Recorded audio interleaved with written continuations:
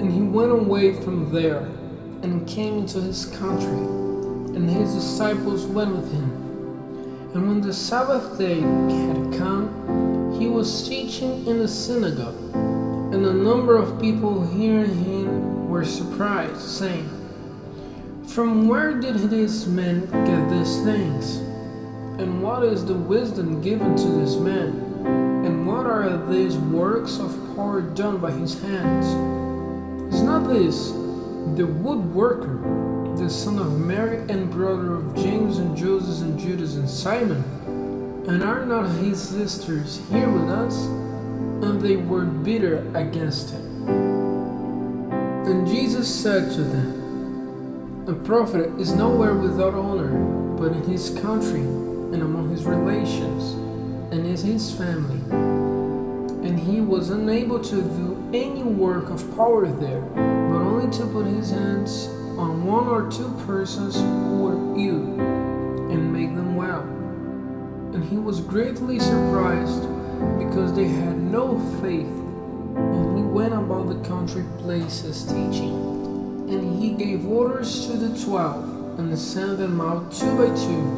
And he gave them authority over unclean spirits.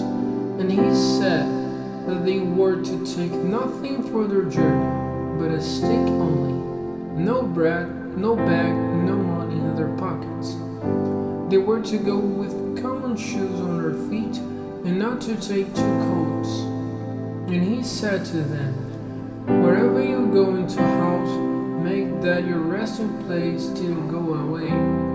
And whatever place will not take you in and will not give you to you, when you go away, put off the dust from your feet as a witness against them." And they went out, preaching the need for a change of heart in men.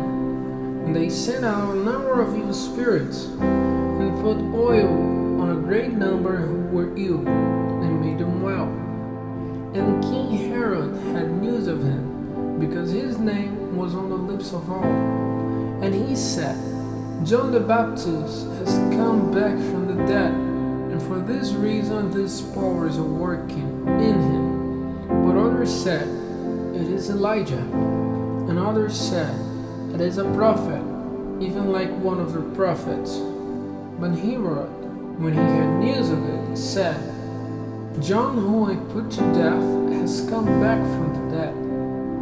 For Herod himself had sent men out to take John and put him in prison because of Herodias, his brother Philip's wife, whom he had taken for himself.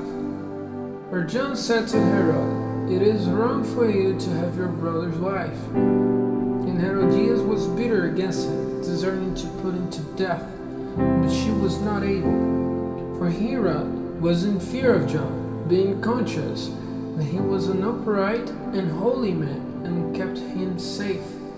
And hearing him, he was much troubled, and he gave ear to him gladly. And the chance came when Herod on his birthday gave a feast to his lords, and the high captains, and the chief men of Galilee. And when the daughter of Herodias herself came in and did a dance, Herod and those who were at the table with him were pleased with her.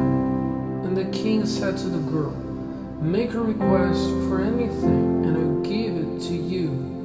And he took an oath, saying to her, "Whatever is your desire, I'll give it to you, even half of my kingdom." And she went out and said to her mother, "What is my request to be?" And she said, "The head of John the Baptist." And she came in quickly to the king and said, "My desire is that you give me straight away on a plate the head of John the Baptist." And the king was very sad, but because of his vote and those who were with him at table, he would not say no to her. And straightway the king sent out one of his armed men, and gave him an order to come back with the head. And he went and took off John's head in prison, and came back with the head on a plate, and gave it to the girl. And the girl gave it to her mother. And when his disciples had news of it, they came and took up his body, and put in its last resting place. the 12 came together to Jesus, and they gave him an account of all the things they had done and all they had been teaching. And he said to them, "Come away by yourselves to a quiet place, and take a rest for a time," because there were a great number coming and going, and they had no time even for food. And they went away in the boat to a waste place by themselves. And the people saw them going, and a number of them, having knowledge who they were, went running there together on foot from all the towns, and got there before them. And he got out and saw a great mass of people, and he had pity on them, because they were like sheep without a keeper, and he gave them teaching about a number of things. And at the end of the day, his disciples came to him and said, "This place is wasteland, and is late. Send them away, so that they may go into the country and small towns round about, and get some food for themselves." But he said to them in answer, "Give them food yourselves." And they said to him, "Are we to go and get bread for 200 pence and give it to them?" And he said to them, "How much bread have you? Go and see." And when they had seen, they said, 5 cakes of bread and 2 fishes. And he made them all be seated in groups of the green grass. And they were placed in groups by hundreds and by 50s. And he took the 5 cakes of bread and the 2 fishes, and looking up to heaven, he said words of blessing over them. And when the cakes were broken, he gave them to the disciples to put before the people. And he made division of the 2 fishes among them all. And they all took of the food and had enough. And they took up 12 baskets full of the broken bits and of the fishes. And those who took of the bread were 5,000 men. And straightway he made his disciples get into the boat, and go before him to the other side to Bethsaida, while he himself sent the people away. And after he had sent them away, he went up into a mountain for prayer. And by evening the boat was in the middle of the sea, and he by himself on the land. And seeing that they had trouble in getting their boat through the water, because the wind was against them, about the 4th watch of the night he came to them, walking on the sea, and he would have gone past them. But they, when they saw him walking on the sea, took him for a spirit, and gave a loud cry, for they all saw him, and were troubled.